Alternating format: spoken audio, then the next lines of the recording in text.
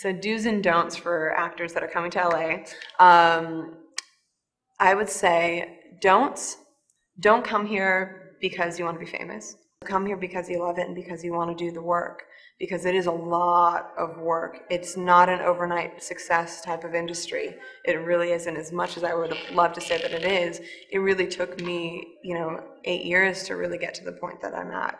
And so 8 years of really hard work. So be willing to work really hard.